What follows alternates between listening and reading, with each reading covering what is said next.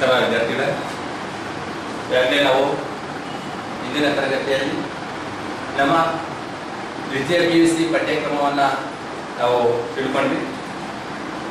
ಈಗ ಅದರಲ್ಲಿ ನಾವು ಪದ್ಯ, ಗದ್ಯ ಮತ್ತು ದೀರ್ಘಗದ್ಯ ಅನ್ನೋದನ್ನ ನಾವು ತಿಳ್ಕೊಂಡ್ವಿ. ಅದರಲ್ಲಿ ಗದ್ಯ ಭಾಗದಲ್ಲಿ ಒಂದಾಗಿರ್ತಕ್ಕಂತಹ ದಲಿತ ಸಂವೇದನೆಯನ್ನ ಯಾವ ರೀತಿ ಇಲ್ಲಿ ಹೊರಹಾಕಿದ್ದಾರೆ, ದಲಿತರು ಇವತ್ತು ಯಾಕೆ ಈ ಸಮಾಜದಲ್ಲಿ ಇಷ್ಟೆಲ್ಲ ನಾವು ಶೈಕ್ಷಣಿಕವಾಗಿ ನಗರೀಕರಣವಾಗಿ ಅಭಿವೃದ್ಧಿ ಆಗ್ತಾ ಇದ್ರು ಸಹ ಇಂದಿಗೂ ನಮ್ಮ ಸಮಾಜದಲ್ಲಿ ಪದೇ ಪದೇ ಆ ದಲಿತ ಸಮಾಜದ ಬಗ್ಗೆ ಧ್ವನಿ ಎತ್ತುವಂತಹ ಮಾತುಗಳು ಮತ್ತು ಆ ಕೆಲಸವನ್ನ ಹಲವಾರು ಸಾಧು ಸಂತರು, ಶರಣರು, ಕೀರ್ತನಕಾರರು, ಚಳವಳಿಕಾರರು ಹಾಗೂ ಈ ಒಂದು ಪ್ರಜಾಪ್ರಭುತ್ವ ಸಮಾಜದಲ್ಲಿಯೂ ಸಹ ದಲಿತ ಮತ್ತು ದಲಿತ ರೈತರ ವರ್ಗವೂ ಸಹ ಇದರ ಬಗ್ಗೆ ಹೋರಾಡುವಂತಹ ಅವಶ್ಯಕತೆ ನಮಗೆ ಇದೆಯೇ ಎಂಬುದನ್ನ ತಿಳಿಯುವಂತಹ ಪ್ರಕ್ರಿಯೆ ಇಲ್ಲಿ ನಡೆಯುತ್ತಿರುವುದನ್ನು ನಾವು ಗಮನಿಸುತ್ತೇವೆ. ಈ ನವ್ಯ ಸಾಹಿತಿಗಳಲ್ಲಿ ಒಬ್ಬರಾಗಿರುವಂತಹ ಪಿ ಲಂಕೇಶ್ ಅವರು ಬರೆದಿರುವಂತಹ ಹಲವು ಕತೆ, ಕಾದಂಬರಿ, ಕವನ ಸಂಕಲನಗಳನ್ನು ಬರೆದಿರುವುದರ ಜೊತೆಗೆ ಇವರು ದಲಿತ ಸಾಹಿತ್ಯದ ಬಗ್ಗೆಯೂ ಸಹ ಅಪಾರ ಕಾಳಜಿಯನ್ನು ಹೊಂದಿರುವಂತಹ ವ್ಯಕ್ತಿಗಳಲ್ಲಿ ಒಬ್ಬರಾಗಿದ್ದಾರೆ. ಇಂತಹ ಪಿ ಲಂಕೇಶ್ ಅವರು ಬರೆದಿರುವಂತಹ ಮುಟ್ಟಿಸಿಕೊಂಡವನು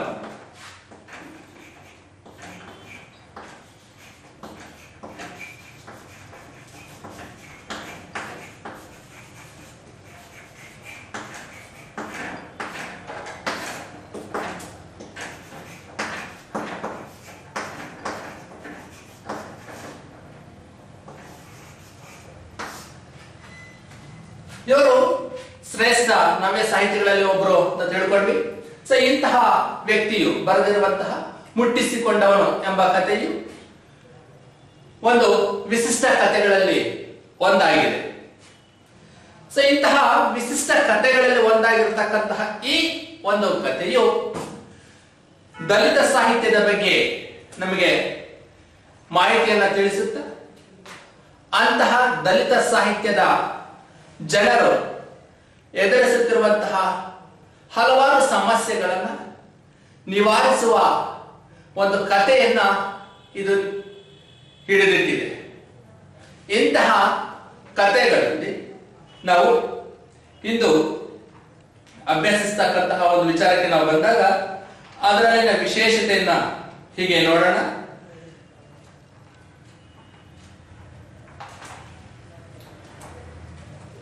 ಇಲ್ಲಿಯ ಪ್ರಾಮುಖ್ಯತೆ ಒಂದು ವ್ಯಕ್ತಿಯ ಬಳಿ ಅಡಗಿರುವಂತಹ ಮುಗ್ಧತೆ, ಸಣ್ಣತನ ಮತ್ತು ಅವನಲ್ಲಿ ಅಡಗಿರುವಂತಹ ಜಾತಿಯ ಪ್ರಜ್ಞೆ, ಈ ಮೂರು ಅಂಶಗಳ ಆಧಾರದ ಮೇರೆಗೆ ಈ ಕಥೆಯು ಮುಂದುವರೆಯಲ್ಪಟ್ಟಿದ್ದು, ಇಲ್ಲಿ ಪ್ರಮುಖವಾಗಿ ನಾವು ಆ ಒಂದು ದಲಿತ ವ್ಯಕ್ತಿಯಲ್ಲಿ ಉಂಟಾಗುವಂತಹ ನೋವು, ನಲಿವುಗಳನ್ನ, ತಳಮಳ, ಗಾಬರಿಯನ್ನ ಇದು ತಣ್ಣನೆಯ ನಿಧಾನ ಮತ್ತು ಮಂದಹಾಸದಲ್ಲಿ ಇದು ತಿಳಿಯಪಡಿಸುತ್ತಾ ಎಲ್ಲರಿಗೂ ಅರಿವನ್ನ ಮೂಡಿಸ್ತಕ್ಕಂತಹ ಒಂದು ಕಥೆ ಇದಾಗಿದ್ದು, ಈ ಕಥೆಯಲ್ಲಿ ಬರುವಂತಹ ಒಬ್ಬ ಪ್ರಾಮಾಣಿಕ ವೈದ್ಯನಲ್ಲಿ ಅಡಗಿರುವಂತಹ ಜಾತಿ ಪ್ರಜ್ಞೆ ಹುಟ್ಟು ಹಾಕುವಂತಹ ಒಂದು ಸಮಸ್ಯೆ ಮತ್ತು ಅವಮಾನಗಳನ್ನ ಒಂದು ಮಾನವೀಯ ದೃಷ್ಟಿಯ ಹಾದಿಯಲ್ಲಿ ಇದು ಪ್ರಮುಖವಾಗಿ ಎದುರಿಸುವಂತಹ ವೈದ್ಯನ ವೈರುಧ್ಯಗಳನ್ನ, ಆತನಲ್ಲಿರ್ತಕ್ಕಂತಹ ಒಂದು ತಾಳ್ಮೆ, ಸಮಸ್ಯೆಗಳನ್ನ ಎದುರಿಸುವಂತಹ ವಿಚಾರವನ್ನ ಇದು ವ್ಯಕ್ತಪಡಿಸುತ್ತಾ ಹೋಗುತ್ತದೆ. ಪ್ರಮುಖವಾಗಿ ಇಲ್ಲಿ ಬರುವಂತಹ ಈ ಕಥೆಯಲ್ಲಿ ಬರುವಂತಹ ಪಾತ್ರಧಾರಿಗಳು ಅಥವಾ ಪಾತ್ರಗಳೆಂದರೆ ಈ ರೀತಿಯಾಗಿರುತ್ತದೆ. ಮೊದಲನೇದಾಗಿ ಬಸಲಿಂಗ, ಎರಡನೇದು ಬಸಲಿಂಗನ ಹೆಂಡತಿ ಸಿದ್ಧಲಿಂಗಿ, ಹಾಗೆ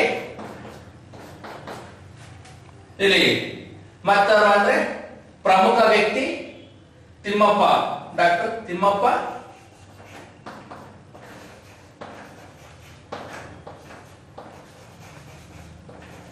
ಹಾಗೆ ಬಸವಲಿಂಗನು ಮೊರೆ ಹೋಗುವಂತಹ ಮತ್ತೋರ್ವ ವ್ಯಕ್ತಿ ಅಂದ್ರೆ ಇಲ್ಲಿ ತನ್ನದೇ ಜಾತಿಯಾದಂತಹ ರಾಜಕಾರಣಿ ರುದ್ರಪ್ಪ.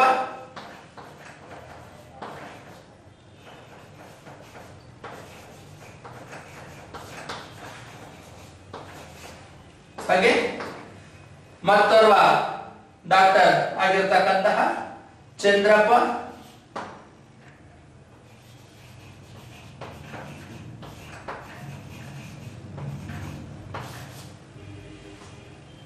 ಇವು ಈ 5 ಪಾತ್ರಗಳು ಪ್ರಮುಖವಾಗಿರುವಂತಹ ಪಾತ್ರಗಳು.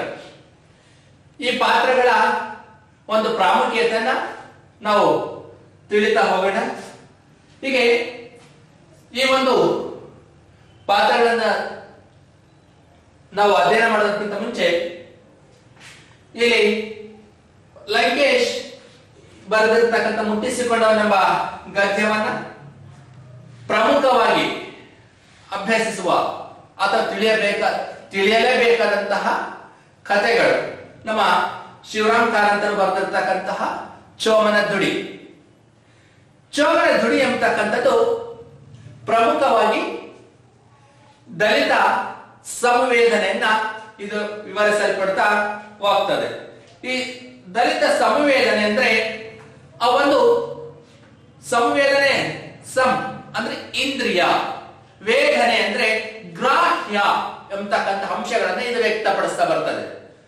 ಅಂದ್ರೆ ಅನುಭೂತಿ, ಕರುಣೆ, ಅವರ ಬಗ್ಗೆ ಕಾಳಜಿ, ವಿಶೇಷವಾಗಿರ್ತಕ್ಕಂತಹ ಕಾಳಜಿಯನ್ನ ನಾವು ಒಂದು ಸಂವೇದನೆಯ ಮೂಲಕ ಅಪಾರವಾಗಿರ್ತಕ್ಕಂತಹ ಪ್ರೀತಿಯನ್ನ ಹೊರಹಾಕ್ತಕ್ಕಂಥದನ್ನ ನಾವು ಒಂದು ಪದದಲ್ಲಿ ಸಂವೇದನೆ ಎಂಬುವ ಮಾತನ್ನ ತಿಳಿಯಪಡಿಸ್ತಾ ಬರಬಹುದಾಗ್ತದೆ. ಸೊ ಈ ಸಂವೇದನೆ ಇಲ್ಲಿ ನಮ್ಮ ಶಿವರಾಮ್ ಕಾರಂತರು ಬರೆದಿರ್ತಕ್ಕಂತಹ ಚೋಮನ ದುಡಿ. ದುಡಿ ಅಂದ್ರೆ ಒಂದು ಹಲಿಗೆ. ಚೋಮ ಅವನೊಬ್ಬ ಹರಿ ಜನ ಅಥವಾ ದಲಿತ ಜನಾಂಗಕ್ಕೆ ಸೇರಿರ್ತಕ್ಕಂತಹ ಒಬ್ಬ ವ್ಯಕ್ತಿ. ಅವನು ತನ್ನ ಒಡೆಯನ ಬಳಿ ಬೇಸಾಯ ಪದ್ಧತಿಯನ್ನ ಮಾಡಿಕೊಳ್ಳುತ್ತಾ ಅವನ ಮನೆಯಲ್ಲಿ ಚಾಕರಿ ಮತ್ತು ಜೀತದಾಳನಾಗಿ ತನ್ನ ಕರ್ತವ್ಯವನ್ನು ನಿರ್ವಹಿಸುತ್ತಿರುತ್ತಾನೆ. ಆದರೆ ಆಕಸ್ಮಿಕವಾಗಿ ಒಮ್ಮೆ ತನ್ನ ಬಳಿ ಇರುವಂತಹ ಎತ್ತುಗಳಿಂದ ಅವನ ವ್ಯವಸಾಯವನ್ನ ಮಾಡಲು ಒಂದು ಗೇಣಿಯಷ್ಟು ಭೂಮಿಯನ್ನ ಕೇಳಲು ಹೊರಟಾಗ ಅವನು ಆ ಒಡೆಯ ಮಾತನ್ನ ಕೇಳಿಸಿಕೊಂಡಂತಹ ಯಜಮಾನ ಅಥವಾ ಒಡೆಯನು ಅದನ್ನ ನಿರಾಕರಿಸಿ ಅವನ ತಾಯಿಯೂ ಸಹ ಹೀಯಾಳಿಸಿದಂತಹ ನಿಂದನೆಗಳಿಂದ ನೋವನ್ನ ವ್ಯಕ್ತಪಡಿಸುತ್ತಾ ಒಂದು ಪಾದ್ರಿಯ ಬಳಿಗೆ ಹೋಗಿ ಆ ಪಾದ್ರಿಯ ಬಳಿ ತನ್ನ ನೋವನ್ನ ವ್ಯಕ್ತಪಡಿಸಿಕೊಂಡಾಗ ಅವನಿಗೆ ಸಹಾಯವನ್ನ ಮಾಡಲು ಒಪ್ಪುತ್ತಾನೆ. ಆದರೆ ಅದನ್ನು ಅವನು ಒಲ್ಲದೆ ತನ್ನ ಯಜಮಾನನ ಬಳಿ ಇದ್ದಂತಹ ವಿಶ್ವಾಸ ಅವನು ಉಳಿಸಿಕೊಳ್ಳುವ ಸಲುವಾಗಿ ಅವನ ಬಳಿಯೇ ಇದ್ದು ತಾನು ಮಾಡಿರುವಂತಹ ಸಾಲವನ್ನ ತೀರಿಸಲು ತನ್ನ ಮಕ್ಕಳನ್ನು, ಹೆಣ್ಣು ಮಗು ಮತ್ತು ಗಂಡು ಮಕ್ಕಳನ್ನು ಸಹ ಕೆಲಸಕ್ಕೆ ಕಳಿಸಿ ಆದರೂ ತನ್ನ ಸಾಲವನ್ನ ತೀರಿಸಲಾರದಂತಹ ಸನ್ನಿವೇಶದಲ್ಲಿ ಒಂದು ದುರಂತದ ವಿಚಾರ ಅಂದರೆ ತನ್ನ ಮಗಳು, ಹೆಣ್ಣು ಮಗಳು ತನ್ನ ಶರೀರವನ್ನು ಮಾರಿಕೊಂಡು ತನ್ನ ಸಾಲವನ್ನ, ಅಪ್ಪನ ಋಣವನ್ನ ತೀರಿಸಿರ್ತಕ್ಕಂತಹ ಅಂದ್ರೆ ದಲಿತ ಜನರು ಒಂದು ಮಾತಿಗೆ ಕಟ್ಟು ಬೀಳುತ್ತಾರೆ. ಅಂತಹ ಒಂದು ಕಟ್ಟು ಬೀಳುವಂತಹ ಮಾತುಗಳಿಗೆ, ಅಂತಹ ಜನಾಂಗಕ್ಕೆ ಆದ್ಯತೆಯನ್ನು ಕೊಡಬೇಕು. ಅವರಲ್ಲಿಯೂ ಸಹ ಒಂದು ಮಾನವೀಯತೆ ಎಂಬುವ ಅಂಶಗಳು ಅಡಕಗೊಂಡಿರುತ್ತದೆ.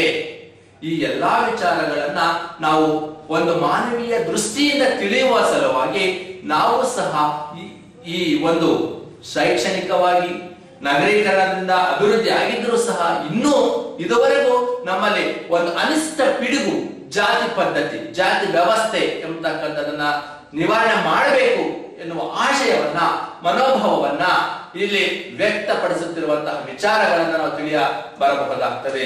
ಇಂತಹ ಸಮಾಜದಲ್ಲಿ ನಮ್ಮ ಈ ಜಾತಿ ಪದ್ಧತಿ ಆದಿ ಮಾನವರಿಂದ ಮಹಾಭಾರತ ರಾಮಾಯಣ ಕಾಲಗಳಿಂದಲೂ ಸಹ ಈ ಜಾತಿ ಪದ್ಧತಿ ನಮ್ಮನ್ನ ಬಿಡದೆ ಇನ್ನೂ ಕಾಡುತ್ತಿರುವುದನ್ನು ಸಹ ನಾವಿಲ್ಲಿ ಗಮನಿಸ್ತೀವಿ. ಆದ್ರೆ ಇದನ್ನ ಒಂದು ಕ್ರೂರ ಭಯಂಕರ ಪದ್ಧತಿ ಅನ್ನೋ ಒಂದು ಮಾತನ್ನ ಆ ಒಂದು ನೆಲೆಯಲ್ಲಿ, ಆ ಒಂದು ಹಿನ್ನೆಲೆಯಲ್ಲಿ ನಮ್ಮ ಈ ದಲಿತ ಜನರನ್ನ ಮುಂದುವರೆದ ವರ್ಗದವರು, ಮುಂದುವರೆದಂತಹ ಜಾತಿಯವರು ಇನ್ನು ಪದೇ ಪದೇ ಶೋಷಣೆಗೆ ಒಳಪಡಿಸುತ್ತಿರುವುದು ಇದು ಇನ್ನು ಬಿಟ್ಟಿಲ್ಲ ಅನ್ನೋ ಒಂದು ಅಂಶವನ್ನ ವ್ಯಕ್ತಪಡಿಸ್ತದೆ. ಸೊ ಈ ಒಂದು ಸಮಾಜದಲ್ಲಿ ಕೇವಲ ಶೈಕ್ಷಣಿಕವಾಗಿ, ಆರ್ಥಿಕವಾಗಿ, ಸಾಮಾಜಿಕವಾಗಿ ಪ್ರಗತಿ ಹೊಂದಿದ್ದರೂ ವಿಜ್ಞಾನ ತಂತ್ರಜ್ಞಾನಗಳ ಬೆಳವಣಿಗೆ ಆಗ್ತಾ ಇದ್ರೂ ಸಹ ಇನ್ನು ಆ ಜಾತಿ ವ್ಯವಸ್ಥೆಯನ್ನ, ಜಾತಿ ಪದ್ಧತಿಯನ್ನ ಎಡೆಬಿಡದೆ ಇಲ್ಲಿ ಮುಂದುವರಿಯಲ್ಪಡ್ತಾ ಇರತಕ್ಕಂಥದ್ದನ್ನು ನಾವು ಗಮನಿಸ್ತೀವಿ. ಅಂತಹ ಜಾತಿ ಪದ್ಧತಿಯನ್ನು ನಾವು ಮುಕ್ತವಾಗಿ ಹೋಗಲಾಡಿಸಬೇಕು ಅನ್ನೋ ಒಂದು ಶಪಥ ನಾವು ಮಾಡಲೇಬೇಕು ಮತ್ತು ಆ ಒಂದು ಕೆಲಸಕ್ಕೆ ನಾವೆಲ್ಲರೂ ಕೈ ಜೋಡಿಸಬೇಕು ಅನ್ನೋ ಒಂದು ಒಂದು ಉದ್ದೇಶ ಈ ಕಥೆಯ ಉದ್ದೇಶವಾಗಿದ್ದು, ನಮ್ಮ ಈ ದುರಂತ ವ್ಯಕ್ತಿಯ ನಡುವಿನ ತಾರತಮ್ಯವನ್ನ ನಾವು ಅಳೆಯುತ್ತಾ, ಅಂದ್ರೆ ನಾಶಪಡಿಸುತ್ತಾ ಈ ಒಂದು ಅಪಾಯದಿಂದ ಆ ಜನರನ್ನ ಹೊರನುಗ್ಗಿಸ್ತಕ್ಕಂತಹ ಕೆಲಸವನ್ನ ನಾವು ಮಾಡಬೇಕಾಗ್ತದೆ. ಮಾನವೀಯ ಗುಣಗಳನ್ನು ನೋಡ್ಬೇಕಾಗ್ತದೆ. ಅಂತಹ ಮಾನವೀಯ ಗುಣಗಳನ್ನು ಬೆಳೆಸ್ಕೊಳ್ತಕ್ಕಂತಹ ನಿಮ್ಮೆಲ್ಲರ ಹೊಣೆ ಅಂತಕ್ಕಂತಹ ಒಂದು ಮಾತನ್ನು ಇದು ವ್ಯಕ್ತಪಡಿಸ್ತದೆ. ಅದೇ ರೀತಿಯಾಗಿ ಈ ಸಾಧು ಸಂತ ಶರಣರು ಇವರೆಲ್ಲರೂ ಸಹ ಮಾಡ್ತಾ ಇರ್ತಕ್ಕಂತಹ ಕೆಲಸಗಳೊಂದಿಗೆ ಅವರ ಆಶಯಗಳನ್ನ ನಾವು ಕಾರ್ಯಗತಗೊಳಿಸಬೇಕಾಗ್ತದೆ. ಅಂತಹ ಆಶಯಗಳಿಗೆ ನಾವು ತಣ್ಣೀರು ಎರಚದೆ ಅವುಗಳನ್ನ ಅಭಿವೃದ್ಧಿ ಪಡಿಸುವ ಜೊತೆಗೆ ನಾವು ಅವುಗಳನ್ನ ಉಳಿಸ್ತಾ ಬರಬೇಕಾಗ್ತದೆ ಅನ್ನೋ ಒಂದು ಮಾತು. ಬದಲಾವಣೆಯನ್ನ ನಾವು ತಂದೆ ತರ್ತೀವಿ ಅಂತಕ್ಕಂತಹ ಒಂದು ಮಾತನ್ನ ಕೊಡ್ಬೇಕಾಗ್ತದೆ. ಸಮಾಜಕ್ಕೆ ಈ ಒಂದು ದಾರಿದ್ರ್ಯತನ ಮತ್ತು ಈ ದಲಿತತನಕ್ಕೆ ನಾವು ನಿವಾರಣೆಯನ್ನ ಮಾಡಬೇಕು ಅಂತಕ್ಕಂತಹ ಮಾತನ್ನ ಹೇಳ್ತಾ ಈ ಒಂದು ದಿಕ್ಕಿನಲ್ಲಿ ಈ ಕಥೆಯ ಪ್ರಮುಖ ಹೆಜ್ಜೆ ಆಗಿರ್ತಕ್ಕಂಥದ್ದನ್ನು ಸಹ ನಾವು ಗಮನಿಸಬಹುದಾಗ್ತದೆ. ಇಂತಹ ಒಂದು ಕವಿ ನಿಜವಾಗಿರ್ತಕ್ಕಂತಹ ಅರ್ಥದಲ್ಲಿ ಹೇಳುವುದಾದ್ರೆ ಈ ಒಂದು ಅಬಲೆಯರು, ದಲಿತ ಜನರು ಆಗಿರ್ತಕ್ಕಂತಹ ಇವರ ಮೇಲೆ ಪದೇ ಪದೇ ಅವರಿಗೆ ಕಿರುಕುಳ ಕೊಡ್ತಕ್ಕಂಥದ್ದು, ಅವರನ್ನ ಹಿಂಸಿಸ್ತಕ್ಕಂಥದ್ದು, ಇವುಗಳನ್ನ ನಿಕಷವಾಗಿ ನಾವು ತಂತ್ರ ವಿಧಾನವಾಗಿ ತೊಡೆದು ಹಾಕಬೇಕಾಗುತ್ತದೆ.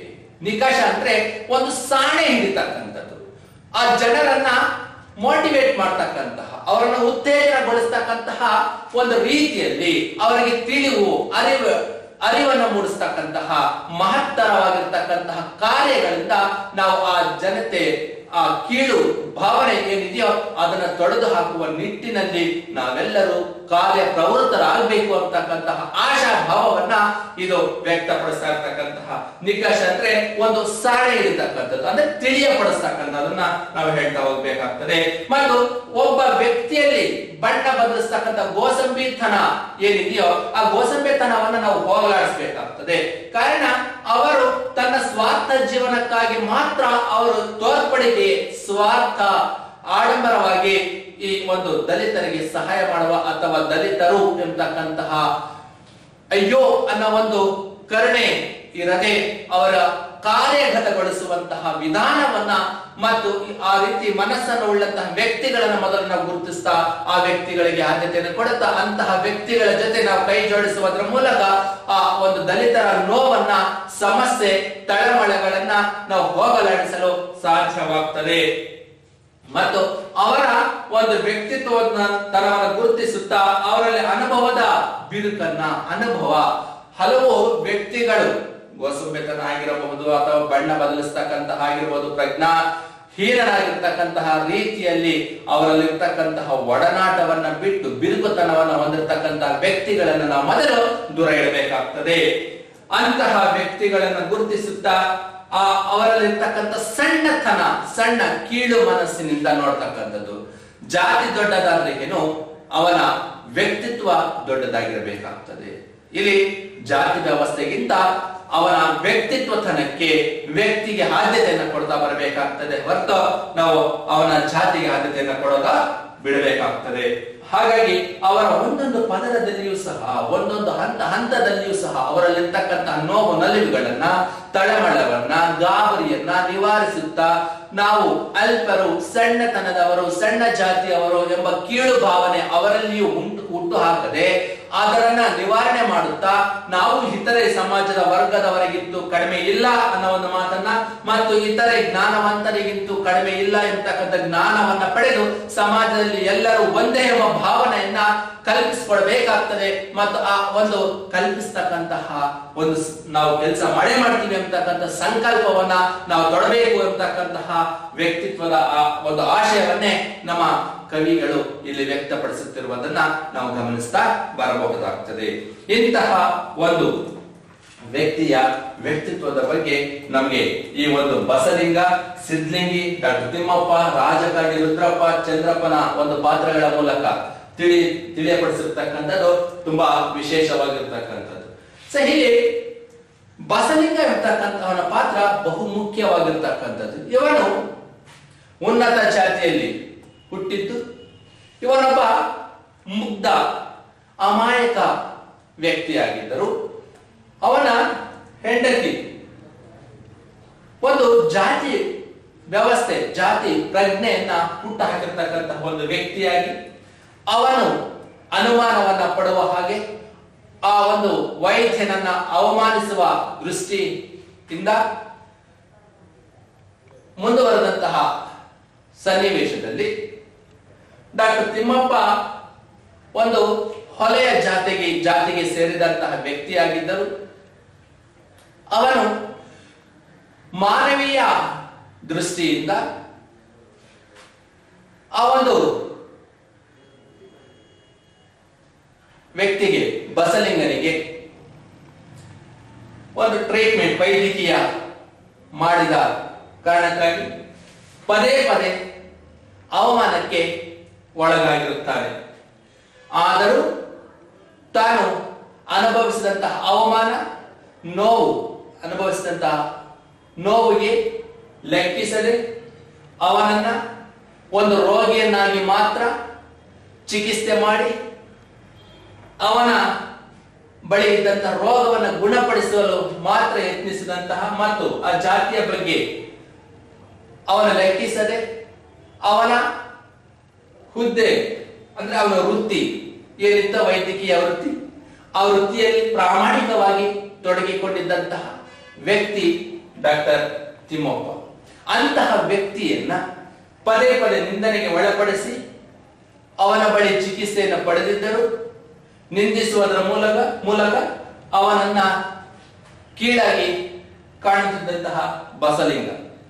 ಹಾಗೆ ಅದೇ ಬಸಲಿಂಗನ ಜಾತಿಗೆ ಸೇರಿದಂತಹ ರಾಜಕಾರಣಿ ರುದ್ರಪ್ಪನನ್ನ ಭೇಟಿಯಾಗಿ, ಈ ಬಾರಿಯಾದರೂ ಸಹ ನಾವು ಭೇಟಿಯಾಗುವಂತಹ ಒಂದು ವೈದ್ಯರನ್ನ ಮೊದಲು ನಮ್ಮ ಚಿಕಿತ್ಸೆ ಪಡೆಯುವುದಕ್ಕಿಂತ ನಾವು ಅವರ ಜಾತಿಯನ್ನ ಅರಿಯುವುದು ಮುಖ್ಯ ಎಂಬ ವಿಷಯವನ್ನು ಸಹ ಬಸಲಿಂಗನು ರುದ್ರಪ್ಪನಿಗೆ ತಿಳಿಯಪಡಿಸುವುದರ ಮೂಲಕ ಚಂದ್ರಪ್ಪನ ಜಾತಿಯನ್ನು ಸಹ ಅರಿತು, ಇಲ್ಲಿ ಚಂದ್ರಪ್ಪನ ಜಾತಿ ಡಾಕ್ಟರ್ ತಿಮ್ಮಪ್ಪನ ಜಾತಿಯಷ್ಟು ಕೀಳಾದುದಲ್ಲ ಎಂಬುದನ್ನು ತಿಳಿದು ನಂತರ ಅಲ್ಲಿಗೆ ಚಿಕಿತ್ಸೆಗೆ ಹೊರಡುವುದು.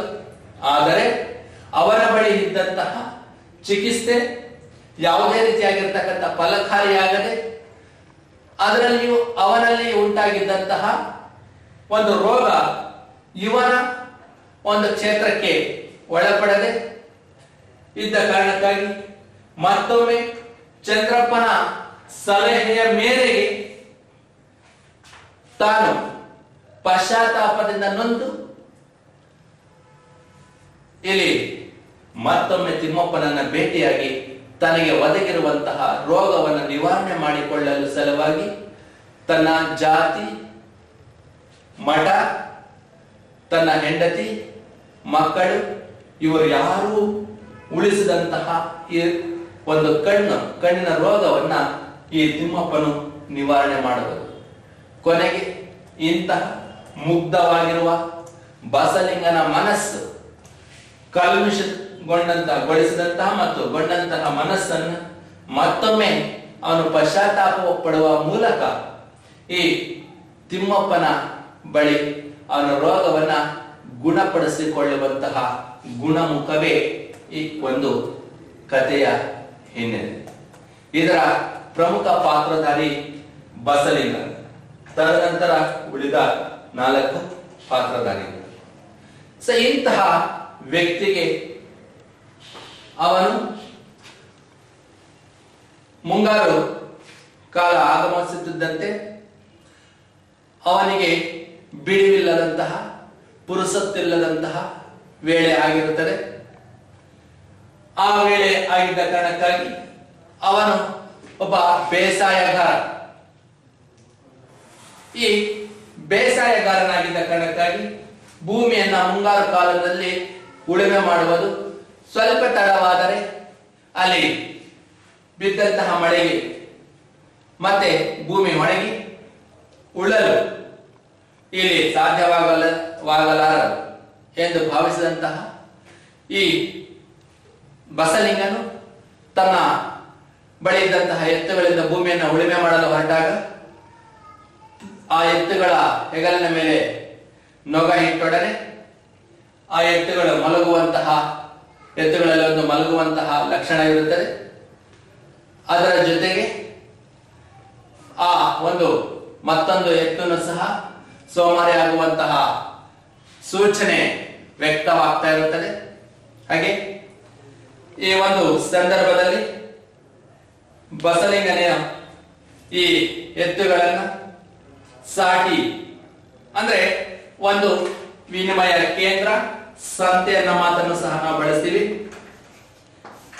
ಈ ಸಾಟಿ ಅನ್ನೋ ಪದಗಳು ನಮ್ಮ ದೇಶೀಯ ಭಾಷೆ. ಇವು ವಿನಿಮಯ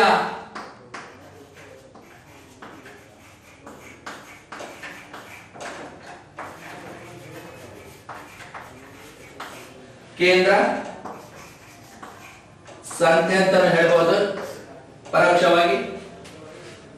ಒಟ್ಟಾರೆ ತನಗೆ ಬೇಡದ ವಸ್ತುವನ್ನ ಅಥವಾ ಹೆಚ್ಚಾಗಿರುವಂತಹ ವಸ್ತುವನ್ನ ಅಥವಾ ಮೂಕ ಪ್ರಾಣಿಗಳನ್ನ ಮಾರಿ ತನಗೆ ಬೇಕಾಗಿರುವಂತಹ ವಸ್ತು ಅಥವಾ ಪ್ರಾಣಿಗಳನ್ನ ಪಡೆದುಕೊಳ್ಳುವಂತಹ ಸ್ಥಳ ಅನ್ನೋ ಮಾತನ್ನ ಹೇಳ್ತೀವಿ, ವಿನಿಮಯ ಕೇಂದ್ರ. ಇಂತಹ ಕೇಂದ್ರದಲ್ಲಿ ಆ ಎತ್ತುಗಳನ್ನ ಮಾರಿ ಮತ್ತೊಂದು ಎತ್ತುಗಳನ್ನ ಪಡೆದುಕೊಳ್ಳಲು ಅವನು ಹೊರಡುವುದು. ಅದನ್ನ ಮಾರಬೇಕಾದ್ರೆ ಆ ಎತ್ತುಗಳಲ್ಲಿ ಇರುವಂತಹ ಒಂದು ವಿಚಾರವನ್ನ ಹೇಳುವಂತಹ ಧೈರ್ಯ ಇವನಿಗೆ ಬಸಲಿಂಗನಿಗೆ ಇರಲಿಲ್ಲ. ಧೈರ್ಯ ಛಾತಿ ಅಂತ ಹೇಳ್ತೀವಿ. ಈ ಧೈರ್ಯ ಇಲ್ಲದೆ ಇರುವಂತಹ ವ್ಯಕ್ತಿಗೆ ಇವುಗಳನ್ನ ಬದಲಾಯಿಸಲು ಸಹ ಎತ್ತುಗಳನ್ನ ಮಾರಲು ಸಹ ತುಂಬಾ ಕಷ್ಟಕರವಾಗಿರತಕ್ಕಂತಹ ಒಂದು ವಿಚಾರವಾಗಿರುತ್ತದೆ.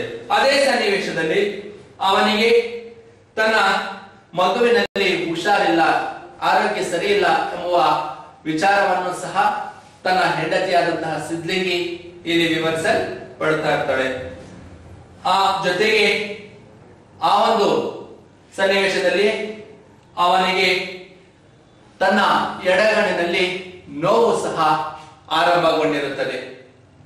ಈ ರೀತಿ ಒಂದರ ಮೇಲೊಂದು ಸಮಸ್ಯೆಗಳನ್ನು ಅವನು ಎದುರಿಸುತ್ತಾ ಮೊದಲು ಕಣ್ಣಿನ ಒಂದು ನೋವು ಎಂಬುದಾಗಿ ತಿಳಿಯದೆ ಕಣ್ಣು ಬೇನೆ ಎಂದು ತಿಳಿದಂತಹ ಇವನು ಅದನ್ನ ಉಜ್ಜುತ್ತಾ ಹೊರಟಂತಹ ಸಂದರ್ಭದಲ್ಲಿ ಪ್ರಥಮ ಚಿಕಿತ್ಸೆಯಾಗಿರ್ತಕ್ಕಂಥ ಕಣ್ಣಿನ ಸುತ್ತಲೂ ಸಹ ಅವನೇನ್ ಮಾಡ್ತಾನೆ, ಒಂದು ಪ್ರಾಥಮಿಕ ಚಿಕಿತ್ಸೆಯ ರೀತಿಯಲ್ಲಿ ನಾಟಿ ವೈದ್ಯ ಅಂತ ನಾವೇನ್ ಕರೆಯಲ್ಪಡ್ತೀವೋ ಅದನ್ನ ಉಪ್ಪು ಕಾವನ್ನ ಕೊಟ್ಟುಕೊಳ್ಳುವುದು, ಒಂದು ಬಿಸಿಲಿನ ಬಟ್ಟೆಯನ್ನ ಹಾವಿಯನ್ನ ಇಡುವುದು, ಈ ರೀತಿಯೆಲ್ಲ ಮಾಡುತ್ತಾ ಹೊರಟಂತಹ ಇವನು ಮುಂದೆ ಅದು ವಾಸಿಯಾಗದೆ ಈ ಡಾಕ್ಟರ್ ತಿಮ್ಮಪ್ಪನ ಬಳಿ ಹೊರಡುವಂತಹ ಸನ್ನಿವೇಶ ಇದಾಗುತ್ತದೆ. ಇಲ್ಲಿ ಹೊರಟಂತಹ ಸನ್ನಿವೇಶದಲ್ಲಿ ಮುನ್ನಡೆಯುವಂತಹ ಘಟನೆಗಳು ಇವಾಗಿದ್ದು ತನ್ನಲ್ಲಿನ ಒಂದು ನೋವು ಸಂಕಟವನ್ನ ಎಲ್ಲವನ್ನು ಆ ತಿಮ್ಮಪ್ಪನ ಬಳಿ ಹೇಳಿಕೊಂಡು ಅವನು ನೀಡಿದಂತಹ ಚಿಕಿತ್ಸೆಯಿಂದ ಕಣ್ಣು ಸ್ವಲ್ಪ ಗುಣವಾಗುವ ಸಂದರ್ಭದಲ್ಲಿ ಅವನು ಹೇಳಿದಂತಹ ಷರತ್ತು ಸ್ನಾನವನ್ನ ಅಂದ್ರೆ ನೀರನ್ನ ಕಣ್ಣಿಗೆ ಸೋಂಕಿಸಬೇಡ ಎಂದು ಹೇಳಿದಾಗ ಅದನ್ನು ಬಿಟ್ಟು ಆ ಸಿದ್ಲಿಂಗಿಯ ಮಾತನ್ನ ಕೇಳಿ ಅಲ್ಪ ಅಥವಾ ಸಣ್ಣ ಜಾತಿಯವರಿಂದ ನೀನು ಚಿಕಿತ್ಸೆಯನ್ನು ಪಡೆದುಕೊಂಡು ಬಂದಿರುವೆ ಎಂಬುದಾಗಿ ಸ್ನಾನ ಮಾಡಿದಾಗ ಆ ಕಣ್ಣಿನ ನೋವು ಒಂದೆರಡು ದಿನದ ನಂತರ ಹೆಚ್ಚಾಗುತ್ತಾ ಹೋಗುತ್ತದೆ. ಆಗ ಅವನನ್ನ ನಿಂದಿಸುತ್ತಾ ಹೀಯಾಳಿಸುತ್ತಾ ಅವನು ತನ್ನದೇ ಜಾತಿಯಾಗಿರ್ತಕ್ಕಂತಹ ರಾಜಕಣ್ಣಿ ರುದ್ರಪ್ಪನ ಜೊತೆ ಸೇರಿ ತನ್ನ ಸುತ್ತಮುತ್ತಲಿರ್ತಕ್ಕಂಥ ಎಲ್ಲಾ ವೈದ್ಯರನ್ನು ಅಲೆದಾಡುತ್ತಾ ಕೊನೆಯದಾಗಿ ಡಾಕ್ಟರ್ ಚಂದ್ರಪ್ಪನನ್ನ ಭೇಟಿಯಾಗಿ ಅವನ ಬಳಿ ಹೋದಾಗ ಈ ಕಣ್ಣಿನ ರೋಗವು ನನ್ನ ವ್ಯಾಪ್ತಿಗೆ ಬರುವುದಿಲ್ಲ ಅಥವಾ ನನ್ನ ಕ್ಷೇತ್ರಕ್ಕೆ ಒಳಪಡುವುದಿಲ್ಲ, ಕಣ್ಣಿನ ಬಗ್ಗೆ ವಿಶೇಷವಾಗಿರ್ತಕ್ಕಂತಹ ವೈದ್ಯಕೀಯ ಕ್ಷೇತ್ರದಲ್ಲಿ ಪ್ರಾಮಾಣಿಕತೆಯನ್ನು ಪಡೆದಿರುವಂತಹ ಮತ್ತು ನುರಿತವನ್ನ ಪಡೆದಿರುವಂತಹ ವ್ಯಕ್ತಿ ಡಾಕ್ಟರ್ ತಿಮ್ಮಪ್ಪ, ನೀವು ಅವರ ಬಳಿ ಹೋಗಿ ಈ ಕಣ್ಣಿನ ನೋವಿಗೆ ಚಿಕಿತ್ಸೆಯನ್ನು ಪಡೆಯುವುದು ಎಂಬುದಾಗಿ ಹೇಳಿದಂತಹ ಮಾತುಗಳನ್ನ ಇವೆಲ್ಲವನ್ನು ಕೇಳಿದಂತಹ ಡಾಕ್ಟರ್ ಬಸಲಿಂಗನು ಈ ಡಾಕ್ಟರ್ ತಿಮ್ಮಪ್ಪನ ಬಳಿ ಕೊನೆಯದಾಗಿ ಪಶ್ಚಾತ್ತಾಪವನ್ನ ವ್ಯಕ್ತಪಡಿಸುತ್ತಾ ಅವನ ಬಳಿ ಹೋಗಿ ನೋವನ್ನ ವ್ಯಕ್ತಪಡಿಸಿ ತನ್ನ ಮುಗ್ಧತೆಯಿಂದ ಮುಕ್ತವಾಗಿ ತಾನು ಮಾಡಿದಂತಹ ಮತ್ತು ಯೋಚಿಸಿದಂತಹ ಯೋಚನೆಗಳೆಲ್ಲವೂ ಸಹ ಅವನು ಯೋಚನೆ ಮಾಡದೆ ನೇರವಾಗಿ ಒದರಿಬಿಟ್ಟು ತನ್ನ ಕಣ್ಣೀರನ್ನ ಸೋರಿಸಿಬಿಟ್ಟಾಗ ಅವನ ಬಳಿ ಇವನು ತಿಮ್ಮಪ್ಪನು ಈ ಮೊದಲಿನಂತೆ ಬಸಲಿಂಗನು ಪ್ರೀತಿಯನ್ನ ವ್ಯಕ್ತಪಡಿಸುತ್ತಾ ನಿನಗೆ ಮತ್ತೊಂದು ಶಸ್ತ್ರಚಿಕಿತ್ಸೆಯನ್ನು ಮಾಡುವುದರಿಂದಲೇ ಯಾವುದೇ ರೀತಿಯಾಗಿರ್ತಕ್ಕಂತಹ ಪ್ರಯೋಜನವಿಲ್ಲ, ಆ ಒಂದು ನೋವಿಗೆ ನಾನು ಈಗ ಲೇಹವನ್ನು ಕೊಡ್ತೇನೆ, ಅದನ್ನ ನೀನು ಹಚ್ಚಿಕೊಂಡು ಸರಿ ಹೋಗುತ್ತದೆ ಎಂಬುವ ಮಾತನ್ನ ಹೇಳಿ ಆ ಮುಗ್ಧತೆಯಿಂದ ಮತ್ತೊಮ್ಮೆ ಆ ಕೀಳು ಜಾತಿಗೆ ಸೇರಿರ್ತಕ್ಕಂತಹ ವ್ಯಕ್ತಿ ಅವನ ಬಳಿ ತೋರಿದಂತಹ ಅಪಾರವಾಗಿರ್ತಕ್ಕಂತಹ ಪ್ರೀತಿ ವಿಶ್ವಾಸಗಳು ಇವನಲ್ಲಿ ಅಚ್ಚೊತ್ತುವಂತೆ ಉಳಿದು ಬಿಡುತ್ತವೆ.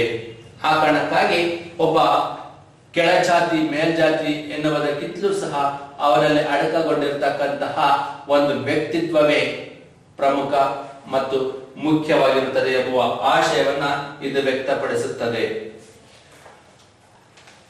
ಸ್ಟೂಡೆಂಟ್ಸ್, ಬುಕ್ಸ್ ನೋಡ್ಕೊಳ್ಳಿ.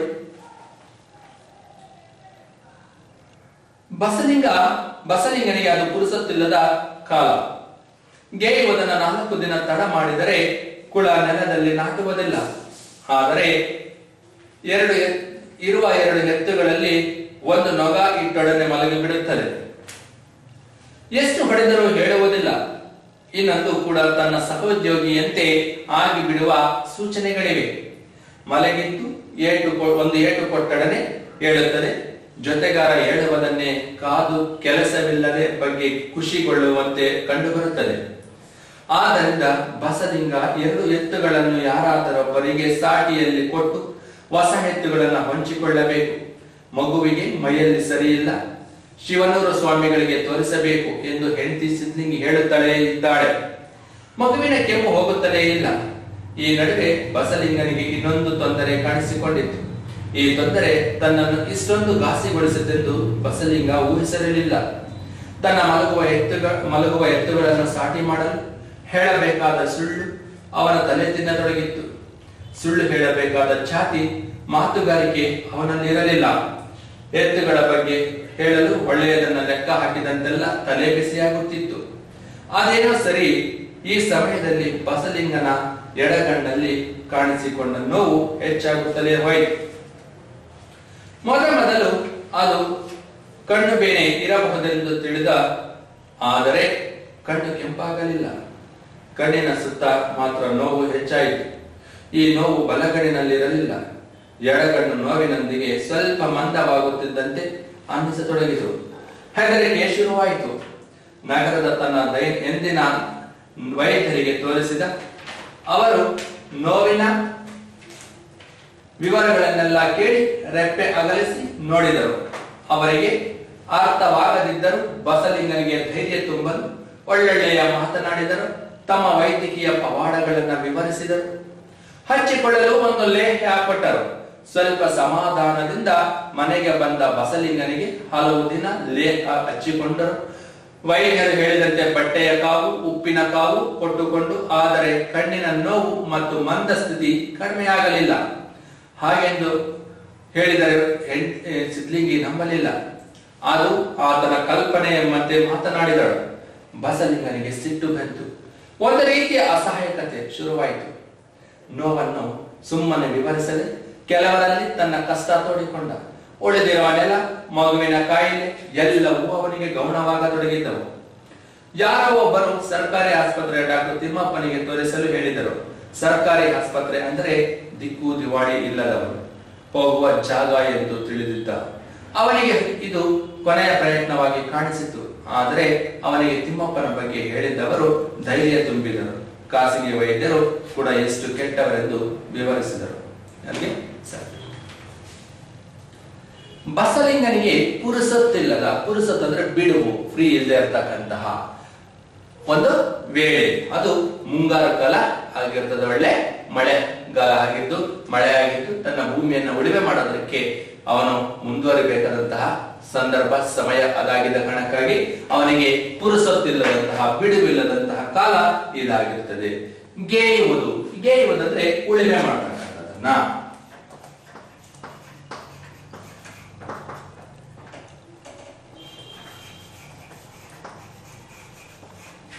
ಉಳುಮೆ ಮಾಡತಕ್ಕಂತಹ ಅದನ್ನ 4 ದಿನ ತಡ ಮಾಡಿದರೆ, ಇಲ್ಲಿ ಕುಳ, ನೆಲದಲ್ಲಿ ಕುಳ ಅಂದ್ರೆ ಒಂದು ನೇಗಿಲು. ಕುಳ ಅಂದ್ರೆ ನೇಗಿಲು.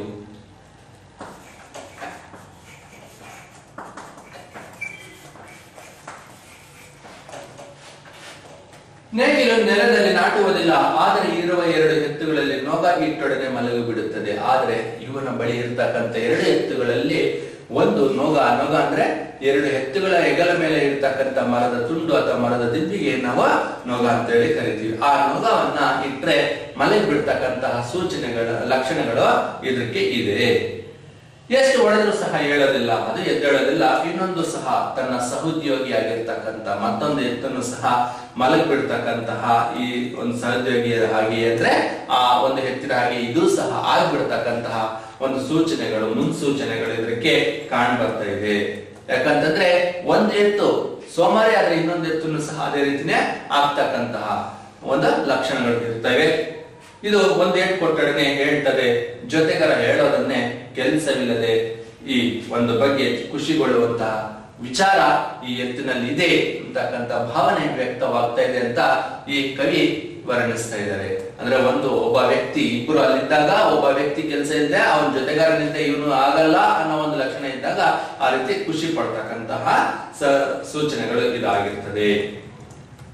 ಆದ್ದರಿಂದ ಬಸಲಿಂಗನು 2 ಎತ್ತುಗಳನ್ನ ಯಾರಾದ್ರೂ ಒಬ್ಬರಿಗೆ ಸಾಟಿಯಲ್ಲಿ ಕೊಟ್ಟು ಹೊಸ ಎತ್ತುಗಳನ್ನು ಹಂಚಿಕೊಳ್ಬೇಕು. ಸಾಟಿ ಅಂದ್ರೆ ವಿನಿಮಯ ಕೇಂದ್ರ ಅಥವಾ ಸಂತೆ ಅನ್ನೋ ಮಾತನ್ನ ಸಹ ಹೇಳ್ತೀವಿ. ಆ ವಿನಿಮಯ ಕೇಂದ್ರದಲ್ಲಿ ಅದನ್ನ ಮಾರ್ಬಿಟ್ಟು ಮತ್ತೆ ಬದಲಾಯಿಸಿಕೊಳ್ಳೋದಕ್ಕೆ ಇಲ್ಲಿ ಅವಕಾಶ ಇರ್ತದೆ ಇರ್ತಕ್ಕಂಥದ್ದು ಯೋಚನೆಯನ್ನು ಮಾಡ್ತಾ ಇದ್ದೇನೆ. ಅದೇ ವೇಳೆಯಲ್ಲಿ ಇವನ ಮಗುವಿಗೆ ಮೈಯಲ್ಲಿ ಹುಷಾರಿಲ್ಲ ಅಂತ ಹೇಳ್ಬಿಟ್ಟು, ಹುಷಾರ್ ಅಂದ್ರೆ ಇದು 2 ನಾವು ಹೋಮೋಫಾನ್ಸ್ ಅಂತ ನಾವ್ ಏನ್ ಕರಿತೀವಿ ಆ ರೀತಿ ಪದ ಉಚ್ಚಾರಣೆ ಒಂದೇ ಇರುತ್ತಲ್ಲ, ಆದ್ರೆ ಅರ್ಥ ವ್ಯತ್ಯಾಸಗಳು ಹೇಳ್ತೀವಿ.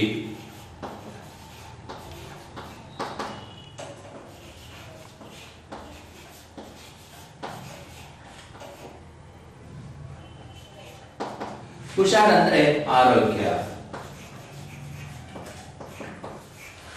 ಹುಷಾರ್ ಅಂದ್ರೆ ಎಚ್ಚರಿಕೆ ಕೊಡ್ತಕ್ಕಂಥದ್ದು.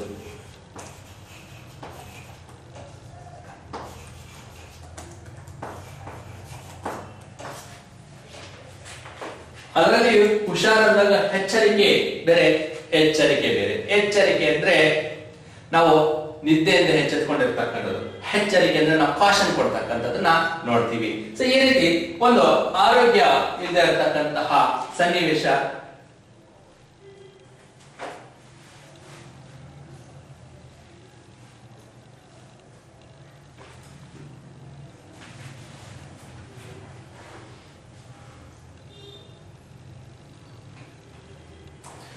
ಈ ಒಂದು ಎಚ್ಚರಿಕೆ ಅಂದ್ರೆ ಹುಷಾರಿಲ್ಲದೆ ಇರತಕ್ಕಂತಹ, ಈ ಆರೋಗ್ಯ ಸರಿ ಇಲ್ಲದೆ ಇರತಕ್ಕಂತ ವಿಚಾರವನ್ನ ತಿಳ್ಕೊಂಡಿರ್ತಾರೆ. ಅದನ್ನು ತಿಳ್ಕೊಂಡು ಯಾರ ಬಳಿ ತೋರಿಸ್ಬೇಕಂದ್ರೆ ಶಿವನೂರು ಸ್ವಾಮಿಗಳ ಬಳಿ, ಶಿವನೂರ ಸ್ವಾಮಿಗಳ ಬಳಿ ತೋರಿಸ್ಬೇಕು ಇರತಕ್ಕಂತಹ ಮಾತನ್ನ ತನ್ನ ಹೆಂಡತಿ ಸಿದ್ಲಿಂಗಿ ಹೇಳ್ತಾನೆ ಇರ್ತಾಳೆ. ಇಲ್ಲಿ 1 ಮಾರ್ಕ್ಸ್ ಕ್ವಶನ್ಸ್ ಯಾವ ರೀತಿ ರೈಸ್ ಆಗ್ತಾ ಇರ್ತದೆ ಅನ್ನೋದನ್ನ ತಿಳ್ಕೊಳ್ಳೋದಾದ್ರೆ, ಉದಾಹರಣೆ ಬಸಲಿಂಗನಿಗೆ ಪುರುಸತ್ತಿಲ್ಲದಂತಹ ಕಾಲ ಯಾವುದು ಅಥವಾ ಯಾಕೆ ಅಂತಂದಾಗ ಅದು ಮುಂಗಾರು ಮಳೆ ಬಿದ್ದಿರುತ್ತೆ, ಮುಂಗಾರು ಕಾಲ ಅಂತ ಹೇಳ್ತೀವಿ. ಅದೇ ರೀತಿ ಇಲ್ಲಿ ಬಸಲಿಂಗನಿಗೆ ಪುರುಸತ್ತಿಲ್ಲದ ಕಾಲ ಯಾವುದು, ಅದು ಯಾಕೆ ಅಂತಂದ್ರೆ ಗೇಯುವುದನ್ನ 4 ದಿನ ತಡ ಮಾಡಿದರೆ ಕುಳ ನೆಲದಲ್ಲಿ ನಾಟುವುದಿಲ್ಲ ಅನ್ನೋ ಮಾತನ್ನ. ಹಾಗೆ ಇಲ್ಲಿ ಬಸಲಿಂಗನ ಹೆಂಡತಿಯ ಹೆಸರೇನು ಅಂತಂದಾಗ ಸಿದ್ಲಿಂಗಿ 1 ಮಾರ್ಕ್ ಕ್ವಶನ್ಗೆ ರೈಸ್ ಆಗ್ತಾ ಹೋಗ್ತದೆ. ಹಾಗೆ ಈ ಒಂದು ಬಸಲಿಂಗ ಹೆಂಡತಿ ಸಿದ್ಲಿಂಗಿ ಇಲ್ಲಿ ಹೇಳ್ತಾನೆ ಇರ್ತಾಳೆ, ಮಗುವಿನ ಕೆಮ್ಮು ಇಲ್ಲಿ ಜಾಸ್ತಿ ಆಗ್ತಾ ಹೋಗ್ತದೆ ಅನ್ನೋ ಮಾತನ್ನು ಸಹ ಹೇಳ್ತಾಳೆ. ಈ ನಡುವೆ ಇನ್ನೊಂದು ತೊಂದರೆ ಕಾಣಿಸ್ಕೊಳ್ತು. ಅದೇ ಸಂದರ್ಭದಲ್ಲಿ ಇವನಿಗೆ ಇನ್ನೊಂದು ತೊಂದರೆಯನ್ನು ಸಹ ಕಾಣಿಸ್ಕೊಂಡಿರ್ತಾರೆ. ಆ ತೊಂದರೆ ತನ್ನನ್ನು ಇಷ್ಟು ಘಾಸಿಗೆ ಒಳಪಡಿಸ್ತದೆ, ತೊಂದರೆಗೆ ಒಳಪಡಿಸ್ತದೆ, ಕಷ್ಟಕ್ಕೆ ಸಿಲುಕಿಸುತ್ತೆ ಅಂತಕ್ಕಂತಹ ಮಾತು ಇವನು ಅನ್ಕೊಂಡಿರಲಿಲ್ಲ, ಊಹೆ ಮಾಡಿರಲಿಲ್ಲ, ಗೆಸ್ ಮಾಡಿರಲಿಲ್ಲ.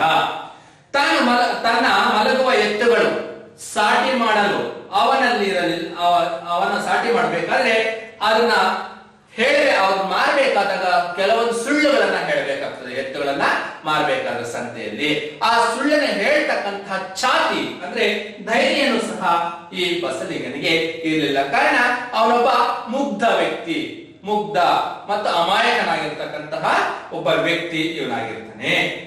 ಇಂತಹ ವ್ಯಕ್ತಿ ಇವನು ಆಗಿದ್ದ ಕಾರಣಕ್ಕಾಗಿ ಧೈರ್ಯ ಇರಲಿಲ್ಲ. ಎತ್ತುಗಳ ಬಗ್ಗೆ ಹೇಳಲು ಒಳ್ಳೆಯದನ್ನ ಲೆಕ್ಕ ಹಾಕಿದ ಹಾಗೆಲ್ಲ ಇವನು ಒಂದು ಎತ್ತುಗಳನ್ನ ಮಾರ್ಬೇಕಾದ್ರೆ ಒಳ್ಳೆಯದ್ರ ಬಗ್ಗೆ ಎಲ್ಲ ಯೋಚನೆ ಮಾಡ್ತಾ ಲೆಕ್ಕ ಹಾಕಿದಂತೆಲ್ಲ ಸಹ ಇವ್ರಿಗೆ ತಲೆ ಬಿಸಿ ಆಗ್ತಾ ಇದೆ. ಯಾಕಪ್ಪ ಅಂದ್ರೆ ಏನ್ ಮಾಡ್ಬೇಕು, ನನಗೆ ಹೇಗೆ ನಾನು ಅವುಗಳನ್ನ ಮಾರಾಟ ಮಾಡ್ಬೇಕಾಗ್ತದೆ, ಸೇಲ್ ಮಾಡ್ಬೇಕಂದ್ರೆ ನನಗೆ ಇಲ್ಲದೆ ಇರತಕ್ಕಂಥದ್ದು ಕೆಲವೊಂದು ಹೇಳಲೇಬೇಕಾಗ್ತದೆ ಅನ್ನೋ ಸುಳ್ಳು. ಸೊ ಅಂತ ಆಗಿದಂತೆಲ್ಲ ಇವನಿಗೆ ತಲೆ ಬಿಸಿ ಆಗ್ತಾ ಇತ್ತು. ಇನ್ನೇನಪ್ಪ ಮಾಡೋದಂತ ಗಾಬರಿ. ಅದೇನೇ ಆದ್ರೂ ಈ ಸಮಯದಲ್ಲಿ ಅವೆಲ್ಲ ಇದ್ರೂ ಸಹ ಅವೆಲ್ಲ ಏನಾದ್ರೂ ಹಾಕೊಳ್ಳಿ ಒಂದ್ ಕಡೆ, ಇವನಿಗೆ ಅದೇ ಸಮಯದಲ್ಲಿ ಪಾಪ ಒಂದು ಕಣ್ಣಿನ ನೋವು ಕಾಣಿಸ್ಕೊಳ್ತದೆ. ಯಾವ ಕಣ್ಣಂದ್ರೆ ಎಡಗಣ್ಣಿನ ನೋವನ್ನು ಕಾಣಿಸ್ಕೊಳ್ತದೆ. ಬಸಲಿಂಗನಲ್ಲಿ ಕಾಣಿಸಿಕೊಂಡಂತಹ ತೊಂದರೆ ಏನು ಅಂತ 1 ಮಾರ್ಕ್ಸ್ ಕ್ವಶನ್ ಕೇಳಿದ್ರೆ ಬಸಲಿಂಗನಲ್ಲಿ ಎಡಗಣ್ಣಿನ ನೋವು ಕಾಣಿಸ್ಕೊಳ್ತದೆ. ಎಡಗಣ್ಣು ಅನ್ನೋದನ್ನ ಒಂದು ನಾವು ಗುಣವಾಚಕಗಳಿಗೆ ಹೇಳ್ಬೋದಾಗ್ತದೆ. ಎಡ ಅಂತಕ್ಕಂಥದನ್ನ ನಾವು ಗುಣವಾಚಕ ಅಂತ ಹೇಳ್ಬೋದಾಗ್ತದೆ. ಅದರಲ್ಲಿ ಇರ್ತಕ್ಕಂತಹ ಗುಣ ವಿಶೇಷತೆ ಏನು ಅಂತಕ್ಕಂಥದನ್ನ ನಾವು ಹೇಳಬೇಕಾಗ್ತದೆ. ಕಾರಣ ಇಲ್ಲಿ ನಾವು ಒಂದು ವ್ಯಾಕರಣಾಂಶಗಳನ್ನ ಸಹ ಪಾಠ ಅಥವಾ ಪದ್ಯ ಅಥವಾ ದೀರ್ಘಗದ್ಯದ ಮಧ್ಯದಲ್ಲಿ ತಿಳಿತಾ ಬರ್ಬೇಕಾಗ್ತಕ್ಕಂಥ ಅನಿವಾರ್ಯ. ನಾವು ವಿಶೇಷವಾಗಿ ಅದನ್ನ ನಾವು ಟೀಚ್ ಮಾಡಕ್ ಹೋದಂತ ಸಂದರ್ಭದಲ್ಲಿ ಯಾವ ಪಾಠ ಅಥವಾ ಪದ್ಯದಲ್ಲಿ ಬರುತ್ತೆ ಅಂತಕ್ಕಂತಹ ಪದ ಪರಿಚಯವನ್ನು ನಾವು ಪಡ್ಕೊಳ್ಳೋದಕ್ಕೆ ಕಷ್ಟ ಆಗಿರ್ತದೆ. ಅದಕ್ಕೆ ಗ್ರಾಮರ್ ಪಾಯಿಂಟ್ಸ್ ಅಂತ ನಾವು ಏನೇ ಹೇಳ್ತೀವಿ ವ್ಯಾಕರಣಾಂಶಗಳು, ಅವುಗಳನ್ನ ನೀವು ಸ್ಪೆಷಲ್ ಆಗಿ ನೋಟ್ ಮಾಡ್ಕೊಂಡು ಒಂದ್ ಕಡೆ ಬರ್ಕೊಂಡ್ಬಿಟ್ರೆ ಅದು ನಿಮ್ಗೆ ಪರೀಕ್ಷಾ ದೃಷ್ಟಿಯಿಂದ ಒಳ್ಳೆ ಅನುಕೂಲ ಅಂತಕ್ಕಂಥದ್ದು ಆಗ್ತದೆ. ಸೊ ಈ ಎಡಗಣ್ಣು, ಎಡ ಅಂತಕ್ಕಂಥದನ್ನ ಈ ಒಂದು ಗುಣ ವಿಶೇಷವಾಗಿರ್ತಕ್ಕಂಥದನ್ನ ಹೇಳ್ಬೋದು. ಅದಕ್ಕೆ ಎಡಗಣ್ಣು ಅಂತಕ್ಕಂಥದನ್ನ, ಕಣ್ಣು ಕಾಮನ್ ಆಗಿರ್ತದೆ, ಎಡ ಅಂತಕ್ಕಂಥದ್ದು ವಿಶೇಷತೆ, ಅದರಲ್ಲಿರ್ತಕ್ಕಂಥ ದಿಕ್ಕನ್ನು ಸೂಚಿಸ್ತದೆ. ಸೊ ಈ ಎಡಗಣ್ಣು ಇಲ್ಲಿ ಹೆಚ್ಚು ನೋವು ಆಗ್ತಾ ಹೋಗ್ತದೆ. 1 ಮಾರ್ಕ್ ಕ್ವಶನ್ಗೆ ಇದನ್ನ ಬಸಲಿಂಗನಲ್ಲಿ ಕಾಣಿಸಿಕೊಂಡಂತಹ ತೊಂದರೆ ಅಂದ್ರೆ, ಬಸಲಿಂಗನಲ್ಲಿ ಕಾಣಿಸಿಕೊಂಡಂತಹ ತೊಂದರೆ ಅಂದ್ರೆ ಎಡಗಣ್ಣಿನ ನೋವು, ಎಡಗಣ್ಣಿನಲ್ಲಿ ನೋವು ಉಂಟಾಗಿತ್ತು ಅನ್ನೋ ಮಾತನ್ನ ಹೇಳ್ತದೆ. ಇಲ್ಲಿ 1 ಮಾರ್ಕ್ ಕ್ವಶನ್ 2 ಕ್ವಶನ್ ರೈಸ್ ಆಗುತ್ತೆ, 2 ಮಾರ್ಕ್ಸ್ ಕ್ವಶನ್ 1 ರೈಸ್ ಆಗುತ್ತೆ. ಅದೇ ರೀತಿ ಇಲ್ಲಿ ಮತ್ತೆ 4 ಮಾರ್ಕ್ಸ್ ಕ್ವಶನ್ 1 ರೈಸ್ ಆಗುತ್ತೆ ಈ ಒಂದು ಪ್ಯಾರಾದಲ್ಲಿ. ಇದು ಪ್ರಮುಖವಾಗಿ ನಾವು ಒಂದು ಪಾಠವನ್ನ ಅಧ್ಯಯನ ಮಾಡ್ತಾ ಇದ್ದೀವಿ ಅಂತಂದ್ರೆ ಅದ್ರಲ್ಲಿ ಬರ್ತಕ್ಕಂತಹ ಪ್ರಶ್ನೆ ಮತ್ತು ಉತ್ತರಗಳು ಯಾವ ರೀತಿ ಇರ್ತವೆ ಅನ್ನೋದನ್ನ, ಅದರಲ್ಲಿಯೂ ಮೊದಲನೇ ಪಾಠ ದಲಿತ ಸಂವೇದನೆ ಬಗ್ಗೆ ಇದು ವ್ಯಕ್ತಪಡಿಸ್ತಾ ಇರತಕ್ಕಂತ ಕಾರಣದಿಂದ ಪ್ರತಿ ಪರೀಕ್ಷೆಯಲ್ಲಿಯೂ ಸಹ ಈ ಒಂದು ಪಾಠದಿಂದ 5-6 ಅಂಕಗಳ ಅಷ್ಟು ಪ್ರಶ್ನೆಗಳು ಇದರಲ್ಲಿ ಪ್ರಶ್ನೆ ಪತ್ರಿಕೆಯಲ್ಲಿ ಒಳಗೊಂಡಿರ್ತವೆ. ಆ ರೀತಿ ಒಂದು 5ರಿಂದ 6 ಅಂಕಗಳು 7 ಅಂಕಗಳು ಬರೋ ಅಷ್ಟು ಅಂಕಗಳ ಪ್ರಶ್ನೆಗಳನ್ನ ಇದರಲ್ಲಿ ನಾವು ತೆಗಿತಾರೆ. ನಾವು ಎಚ್ಚರಿಕೆಯಿಂದ ಅಭ್ಯಾಸವನ್ನು ಮಾಡಬೇಕಾಗ್ತದೆ. ಸೊ ಉದಾಹರಣೆ ಹೇಳಿದ್ವಲ್ಲ 1 ಮಾರ್ಕ್ ಕ್ವಶನ್, ಇಲ್ಲಿ ತನ್ನ ಬಸಲಿಂಗನ ಹೆಂಡತಿ ಹೆಸರೇನು, ಅವನ ಕಣ್ಣಲ್ಲಿ ಕಾಣಿಸಿಕೊಂಡಂತಹ ನೋವೇನು? 2 ಮಾರ್ಕ್ಸ್ ಕ್ವಶನ್ ಬಂದಾಗ 2 ಅಂಕದ ಪ್ರಶ್ನೆಗೆ ಬಸಲಿಂಗನಿಗೆ ಪುರುಸೊತ್ತಿಲ್ಲದ ಕಾಲ ಹೇಗೆ ಎಂದು 2 ಮಾರ್ಕ್ಸ್ ಕ್ವಶನ್ ಕೇಳಿದಾಗ ಬಸಲಿಂಗನಿಗೆ ಅದು ಪುರುಸೊತ್ತಿಲ್ಲದಂತಹ ಕಾಲ. ಕಾರಣ ಗೇಯುವುದನ್ನ ತಡ ಮಾಡಿದರೆ 4 ದಿನ ತಡ ಮಾಡಿದರೆ ಕುಳ ನೆಲದಲ್ಲಿ ನಾಟುವುದಿಲ್ಲ. ಕುಳ ನೆಲದಲ್ಲಿ ನಾಟುವುದಿಲ್ಲ. ಆದ್ದರಿಂದ ಇವನಿಗೆ ಪುರುಸೊತ್ತಿಲ್ಲದ ಕಾಲ ಎಂಬುದಾಗಿ ತಿಳಿಯಪಡಿಸಿದ್ದಾರೆ. ನೆಕ್ಸ್ಟ್ 4 ಮಾರ್ಕ್ಸ್ ಕ್ವಶನ್ಗೆ ಆದ್ರೆ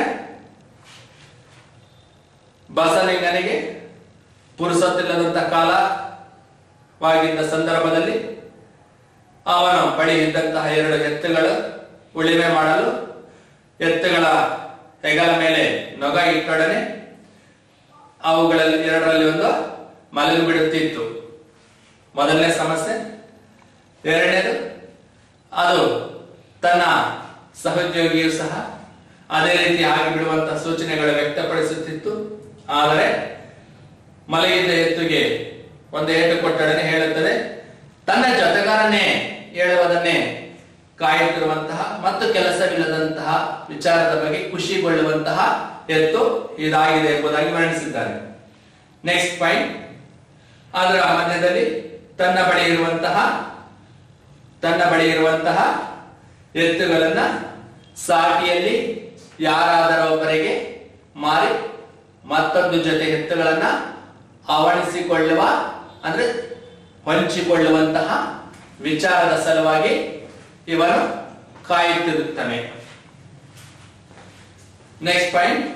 ಅದೇ ಮಧ್ಯದಲ್ಲಿ ತನ್ನ ಮಗುವಿನ ಮೈಯಲ್ಲಿ ಹುಷಾರ್ ಇಲ್ಲದೆ ಇರುವ ವಿಚಾರವನ್ನ ತನ್ನ ಹೆಂಡತಿಯಾದ ಸಿದ್ಲಿಂಗಿಯಿಂದ ತಿಳಿದು ಅವಳು ಪದೇ ಪದೇ ಆ ಮಗುವಿನ ನೋವನ್ನ ಶಿವನೂರು ಸ್ವಾಮಿಗಳ ಬಳಿ ತಿಳಿಸಲು ಹೇಳುತ್ತಿರುತ್ತಾಳೆ. Next point. ಆ ಎತ್ತುಗಳನ್ನ ಮಾರಲು ಸಂತೆಯಲ್ಲಿ ಅವುಗಳನ್ನು ಮಾರಲು ಅವುಗಳ ಬಗ್ಗೆ ಒಳ್ಳೆಯದನ್ನ ಹೇಳಲು ಅಥವಾ ಮಾತುಗಳನ್ನು ಹೇಳಲು ಅವನಿಗೆ ಧೈರ್ಯವಿಲ್ಲದೆ ನೋವನ್ನ ಅನುಭವಿಸುತ್ತಿರುವುದು. Next point. ಆ ಎತ್ತುಗಳ ಬಗ್ಗೆ ಒಳ್ಳೆಯದನ್ನೆಲ್ಲ ಯೋಚಿಸಿದಂತೆಲ್ಲ ಇವನಿಗೆ ತಲೆನೋವು ಬಿಸಿಯಾಗುತ್ತಿತ್ತು. Next point. ಈ ಮಧ್ಯೆ ಅವೇನೇ ಆದರೂ ಅವನ ಎಡಗಣ್ಣಿನಲ್ಲಿ ನೋವು ಉಂಟಾಗಿದ್ದು ಮತ್ತೊಂದು ಸಮಸ್ಯೆ ಆಗಿದೆ. ಹೀಗೆ ಬಸಲಿಂಗನಲ್ಲಿ ಹಲವು ಸಮಸ್ಯೆಗಳನ್ನ ಕಂಡು ಬಂದಿದ್ದು ಅವುಗಳನ್ನ ಎದುರಿಸಲು ಚಿಂತಾಕ್ರಾಂತನ ಆಗಿ ಯೋಚನೆಯಲ್ಲಿ ತೊಡಗಿ ತಳಮಳಕ್ಕೆ ಅಥವಾ ಗಾಬರಿ ಪಡುತ್ತಿರುವಂತಹ ಬಸಲಿಂಗನ ವ್ಯಕ್ತಿತ್ವವನ್ನ ಇಲ್ಲಿ ನಾವು ಮನಗಾಣಬಹುದಾಗುತ್ತದೆ.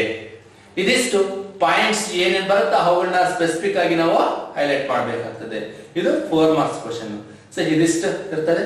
ಇದರಲ್ಲಿ 1 ಮಾರ್ಕ್, 2 ಮಾರ್ಕ್, 4 ಮಾರ್ಕ್ ಕ್ವಶನ್ ಇಷ್ಟನ್ನು ಸಹ ಬರೆದು ನೀವು ಕಾಲೇಜ್ ಬಂದಾಗ ತೋರಿಸಿ. ಅದರಲ್ಲಿ ಅರ್ಥ ಆಗಿಲ್ಲ ಅಂದ್ರೆ ಮತ್ತೆ ಪ್ರಶ್ನೆ ಕೇಳಿ. ಇದಿಷ್ಟು ಸಹ ನೀವು ಇವತ್ತು ಕ್ಲಾಸ್ ಮುಗಿದ ತಕ್ಷಣ ಕೂತ್ಕೊಂಡು ಬರೆದು ಅಭ್ಯಾಸ ಮಾಡೋದನ್ನ ಕಲಿಯಿರಿ. Okay, good, thank you.